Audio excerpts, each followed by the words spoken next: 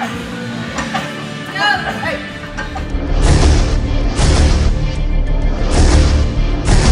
the story behind the sandwich out the window.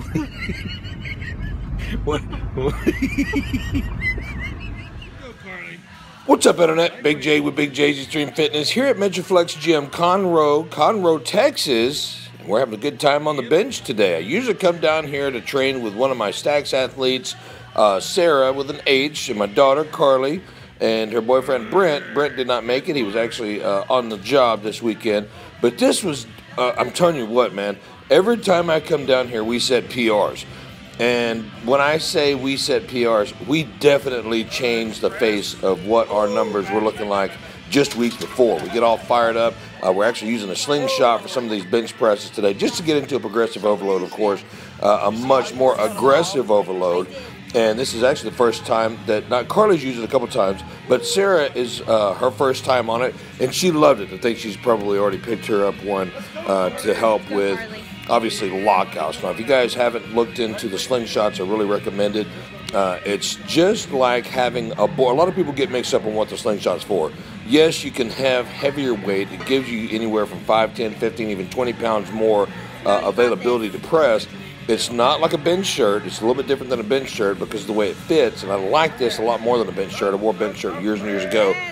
But this is almost like, if I can explain it properly, when you put boards on your chest, you're working on lockouts, right? You're not going all the way down. But when you use this, you still have to do the lockout, but you actually get to go all the way down to your chest. And of course, there's a tension on the weight as far as helping you. It's like reverse bands, okay? I'm stuttering, I'm sorry, but I'm just trying to give you guys the best information possible on what this slingshot will do for you when you wear it. It goes around the elbows there, a little bit farther up. Once you get about parallel or even farther, it takes a lot of that weight off.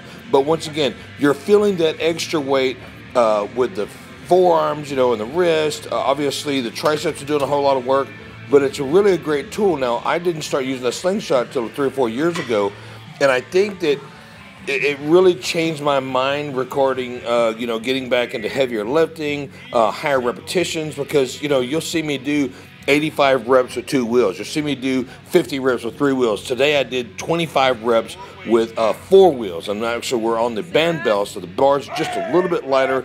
I've really started using this on all of my lifts. There's a gull wing fulcrum effect instead of like a piston drive. And it's really good for the joints and the tendons, as well as the accessory muscles. There's a lot of kinetics going on. You're getting a whole lot more muscles trained by trying to balance it from the way it wobbles back and forth and the going effect, especially when you're squatting or overhead pressing. There's a little bit difference here.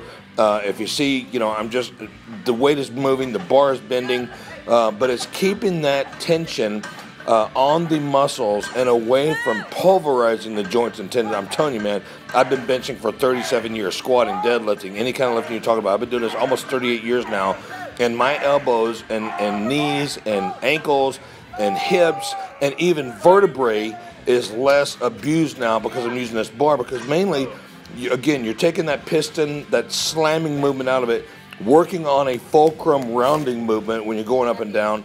And it's definitely something that I highly recommend to even you new lifters, you know, just now starting out into powerlifting. Powerlifters are like, oh, well, it's not the same weight, so it's not going to help me.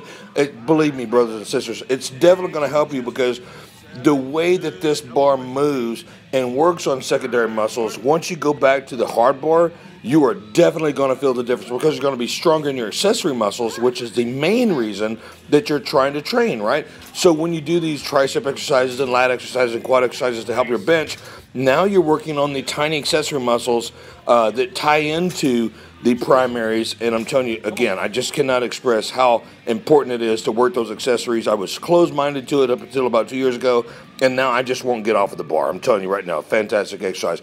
We had a great lift. We set PRs. We moved on to some accessory exercises. Always fantastic at Metroflex Gym, Conroe, Texas. Thank you all so much for watching this video. And Conroe, if you're looking for a no-nonsense, no BS, really intense, hardcore training facility, come on by. Until next time, 10 City Rules, train hardcore, and we'll see you next video. The story behind the sandwich out the window. What? Sandwich stinks. Get rid of it.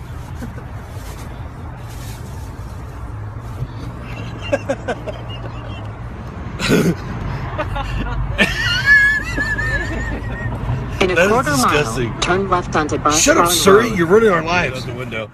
Now we have to get out of the car. What are we going to do with the sandwich? Throw it at someone. Throw it at someone? That's not very nice. So we've got 3 full water bottles, 3 empty Monster cans, an empty box of donuts, and we're powerlifting. What do you have to say for yourself?